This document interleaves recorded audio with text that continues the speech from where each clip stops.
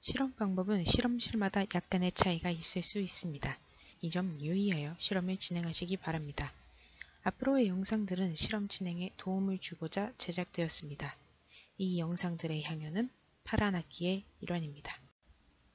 웨스턴 블러팅 실험에 대한 개요입니다.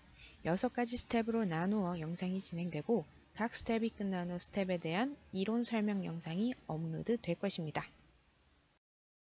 첫 번째 스텝은 샘플 프리퍼레이션입니다. 12월 기준으로 실험이 진행되며 이 과정은 웨스턴 블러팅의 샘플을 얻는 중요한 과정입니다. 두 번째 스텝은 프로틴 어세이입니다.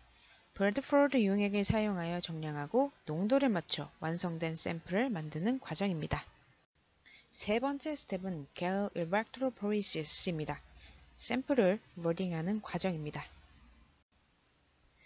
네 번째 스텝은 트랜스퍼입니다. 겔에서 멤브레인으로 트랜스퍼를 하는 과정입니다. 다섯 번째 스텝은 blocking and antibody binding입니다. 1차, 2차 애니바디를 이용하여 실험을 진행합니다.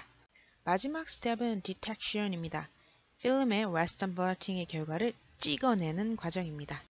스텝에 해당하는 영상들이 각각 올라올 것입니다. 그럼 영상에서 만나요. 안녕! 도비도비